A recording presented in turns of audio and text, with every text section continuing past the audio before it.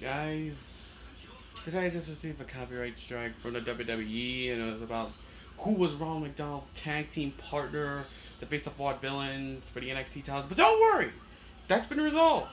Because I went to copyright school, finished it, and hey, 3 months' time, the video might be back.